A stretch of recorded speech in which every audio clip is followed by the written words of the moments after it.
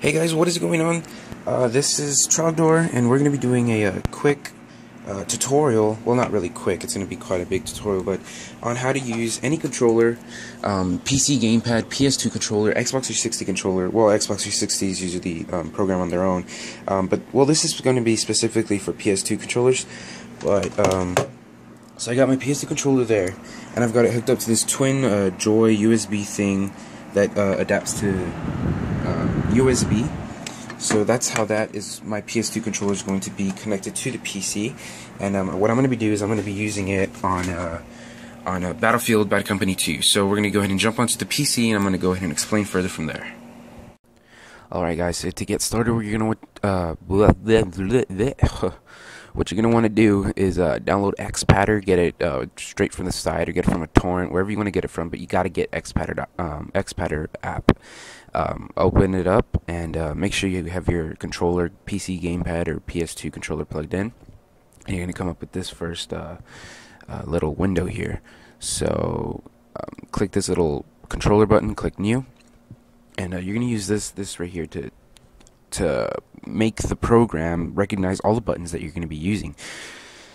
So you're going to click sticks, enable, push, pretty self-explanatory stuff. Push up. This is going to detect the analog sticks. Click D-pad, enable D-pad, up, left, right, buttons. Now, if you have a PS2 controller, you're not going to be able to install the triggers by this trigger thing. You're going to have to put them under buttons, and then you'll be able to assign them to whatever key you want to on your keyboard. And that's pretty much what we're going to do here. We're going to make this thing recognize all the buttons on the gamepad, and then we're going to assign them to certain keys on the keyboard. And then that in turn is going to be recognized on the game as if you were to be using the keyboard. And this is great and everything, because once we get this all ready to go, you'll be able to edit the access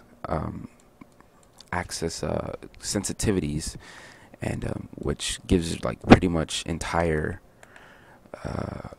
optimization for yourself and your gameplay type. So here we go. We have all of my buttons.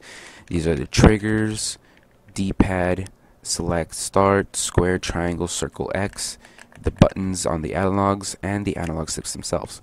So then after this, just click OK after you're done recognizing all your buttons. And again, you can see that all my buttons are being recognized and they're all working properly. And this is where it's going to come into your personal preference. If you can see, when I'm in Battlefield Bad Company 2, I go to Options, Settings, and on foot. These are the keyboard functions that are set to their own function. So if I'm going to want to reload, well then I'm going to have to set the reload function to whatever button I want to on the Xpadder. So if I open up Xpadder, and let me cancel that. If I open up Xpadder, you can see here that if I'm going to want reload to be square, well, this is square right here, what I'm pressing.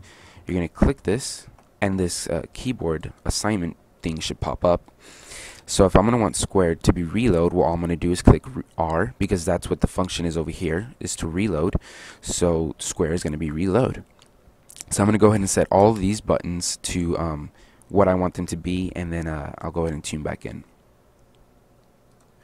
Okay, so I've set all of these buttons on the PS2 controller to represent a button on the keyboard, and so that is going to in turn replicate what my mouse and keyboard will be doing on the PS2 controller. So if you can see here, this is the middle mouse button. That's going to be my knifing. F is going to be to throw grenades. That's going to be to shoot. That's going to be to aim down the sights. That's going to be to shoot. It's all self-explanatory. These are all the buttons. Now, the real good thing about this that comes into play here is when you set this to be a mouse. So you see these little things. I have this to be I have this to be. Actually, I don't even have that set to anything. I have this to be WASD. It's going to walk forward, left and right, and then of course this shift so that I can sprint. And I have this set to being a mouse, a normal mouse. You can also set it to be inverted and completely inverted both ways. But right here, I have the mouse settings, and you can control you can emulate a faster or slower axis. So the way I have it set here is so that when I'm aiming game and I'm aiming down the sight, this will be able to move, faster when I'm looking side to side, and slower when I'm looking up. Because the thing that's going to happen with using this emulation is that it's not going to be as smooth as it is in the PS3 or Xbox 360, and it's not going to be as smooth as it is when you're playing just with the mouse.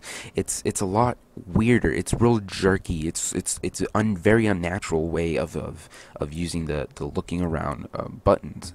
And so if you look at this, and up and down, you see how it's slower this way than it is moving this way. So what I'm going to do, I'm going to move this just a little tad bit, and now you can see that it is it's being set to do what these settings right here are being set to do. So now you can see how faster it goes. So I absolutely love this setup because not only does it allow you to play with the PS2 controller or any PC gamepad that you can buy out there on the market, but it also allows customization, in its entirety. You can completely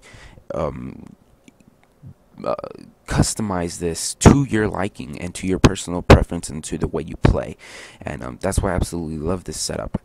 So we're gonna go ahead and jump in game and go ahead and show you some quick little gameplay on using this actual setup. Alright, we just loaded up. So as you can see, yet again, I have all this stuff set up right. So I'm gonna enter battle. And here it is, just some good old gameplay with the use of the PS2 controller. Oh crap. And right away you can see, come on, try him. Oh, I hit it. Oh shit, he's coming my way. I know it is. Oh shit.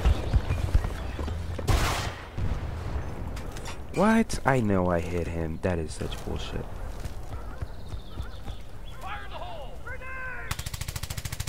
No! Oh, come on. Alright, guys, well, yeah, that's the way this works.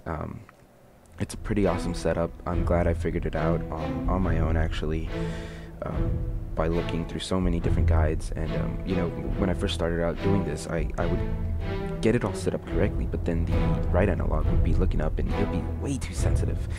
And I had seen this on other games too, but I finally got it working. So I hope you guys enjoyed this tutorial, and please remember to like, subscribe, and comment, and ask any questions. We'll try to get back to you as soon as possible. Thank you guys for watching, and see you next time.